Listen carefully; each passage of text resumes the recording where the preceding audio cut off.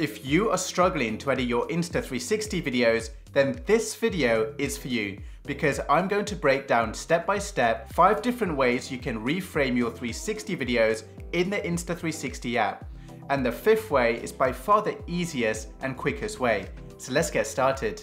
This is the footage we're going to be working with. This is me walking through a park in Malta. There's a fountain on the right hand side and a building on the left hand side. There are 3 editing modes: AI, Quick and Pro. In AI editing, you have less control over the edit because the app is editing the video for you automatically. In Quick editing, it's a hybrid between automatic and manual editing, so you have some control over the edit.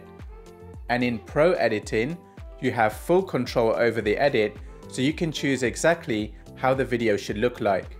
Let's go through AI editing first. Tap the brain button so the video is analyzed by the app. In this example, the AI has chosen a selfie view with a jump cut. Go to Clips to see all the other shots that the automatic editing has come up with. The automatic editing has also picked out the forward view, a scenery view, and others. If you are happy with any of these views, like selfie for example, then you can tap Export to save this video to your phone.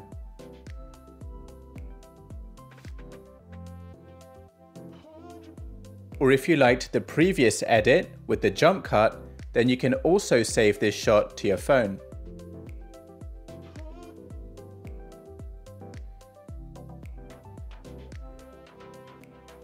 To edit this shot further, tap the Edit button.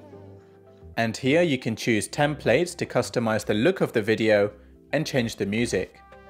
Let's go back to Clips and tap Auto Edit. And now the automatic editing will come up with another edit.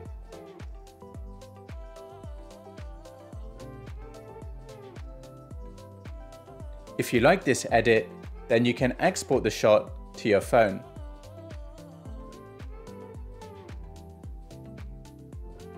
If you want to edit the shot further, tap Edit.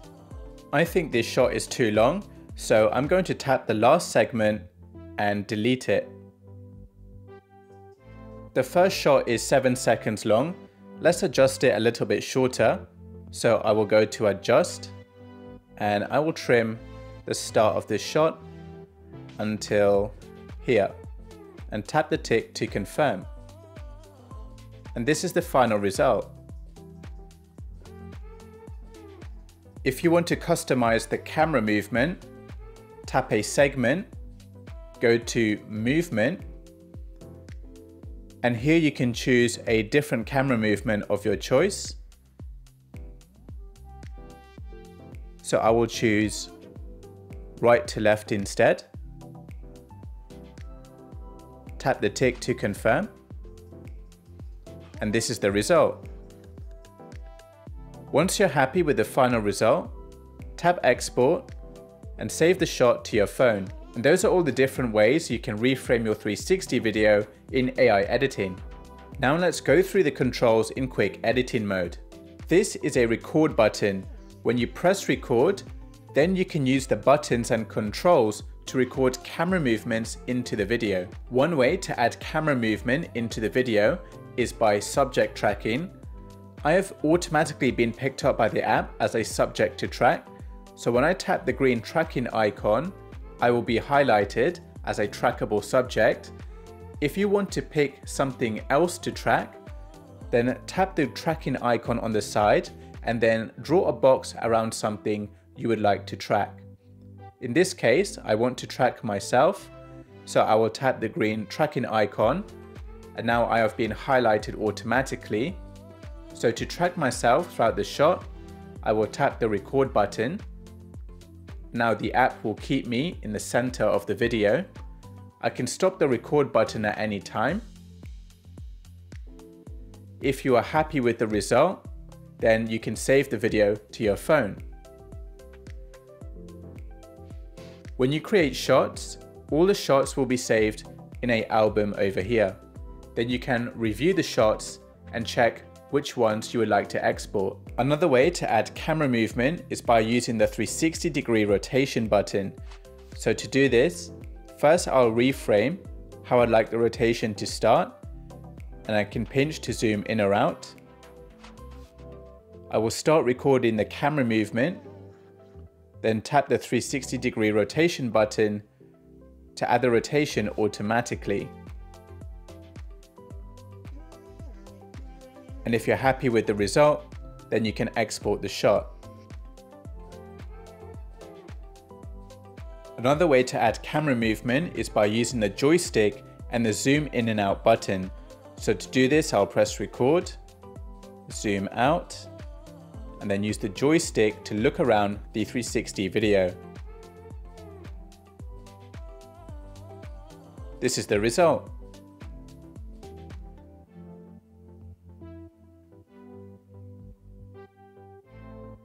Another way to add camera movement is to screen record your finger gestures into the video. So to do this, press record, I will pinch to zoom in, look at the fountain, look at the building, and then look back at myself. This is the result.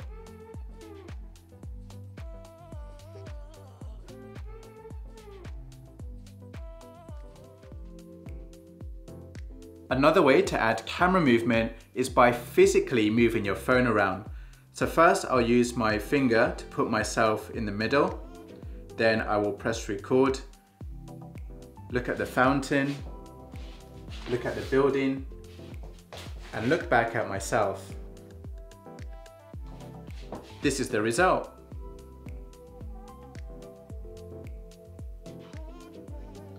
And those are all the different ways you can reframe your 360 video using the quick editor.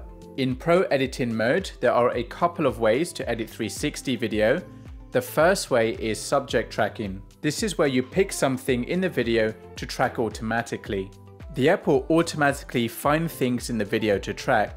So in this example, it has found myself as a trackable subject. So when I tap the green tracking icon, it will automatically start tracking myself throughout the entire video. When the tracking is finished, you can select the green highlighted area to choose a zoom level of your choice, so whether you want to zoom in or out. You can also pinch your fingers in and out to choose a zoom level, and it will keep this zoom level throughout the entire shot. To remove the tracking, tap the trash can icon. Now let's say you want to track something else in the video. Let's say this building, for example. To do this, I will hold down my finger on the screen, draw a box around the building, and tap Start Tracking. Now the app is going to keep the building in the middle of the video as I walk around it. Then I can choose the zoom level, and this is the final result.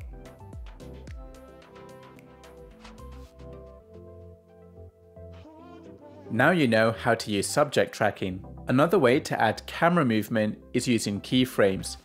A keyframe is the yellow plus button, and a keyframe can do a couple of things. It can choose where to look in the 360 video. So shall I look at the fountain, the building, or myself? So let's take a look at myself, for example, and add a keyframe here. A keyframe can also choose the zoom level, whether I want to zoom in or out. And a keyframe can also choose the rotation.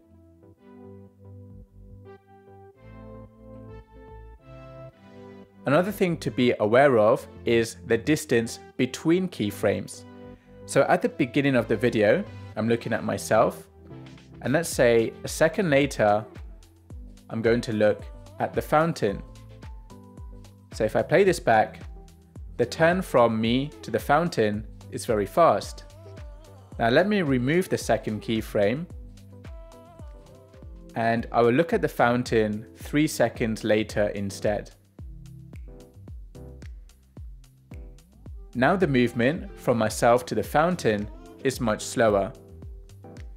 So the distance between keyframes decides the speed of the camera movement. So let's remove all the keyframes. And in this example, I want to start by looking at myself, and then I will look towards the fountain, and then I will look towards the building, and then back to myself at the end of the video. So to do this, I will put myself in the middle of the video, add a keyframe. I will move forward 1 second in the timeline to keep looking at myself. So I will position myself in the middle and add a keyframe. So now for the first second, I am just looking at myself. In the next second, I want to turn to look over at the fountain. So I'll position the fountain in the middle and add a keyframe. And I want to keep the view on the fountain for at least 1 second. So I'll move forward 1 second in the timeline, position the fountain in the middle and add a keyframe. Then I'll move forward 1 second in the timeline and turn to look towards the building. So I will put the building in the middle and add a keyframe. I want to keep looking at the building for around 1.5 seconds. Each square is 1 second of video. So I will position the building in the middle, add a keyframe. I will adjust the zoom level to linear to get rid of the fisheye distortion. Then 1 second later, I will look at myself. So I'll position myself in the middle, add a keyframe. Then I'll go to the end of the timeline to keep looking at myself, add a keyframe, and I will use Mega View to zoom out. So now when I play this back, it looks like this.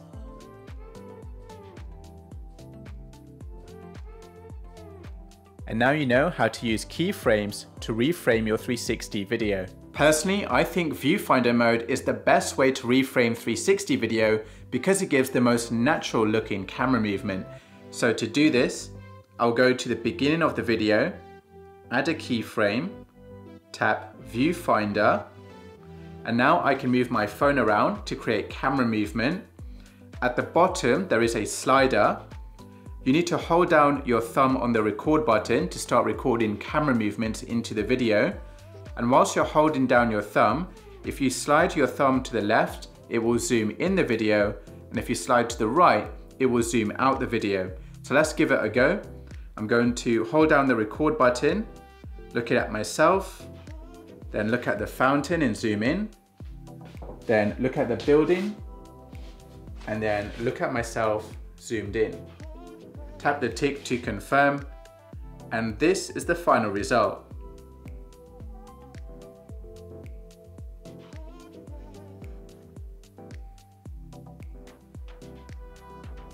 And now you know how to reframe 360 video using viewfinder mode.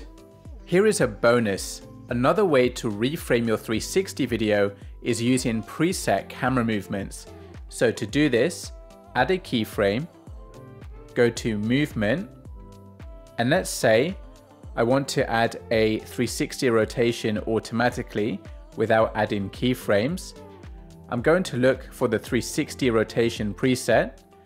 So we can use 360 left or 360 right. Let's use 360 left. And now the camera movement preset has been applied. If you want to adjust the preset, go to the first keyframe. Now I can choose where the rotation should start. So I can put myself in the middle. And I can go to the end keyframe and choose where I'd like the rotation to end and the zoom level. So I will zoom in slightly put myself in the middle, update the keyframe, and I can also choose where to apply this camera movement to. So I will drag the right slider in slightly, and when I play this back, I have an automatic 360 rotation.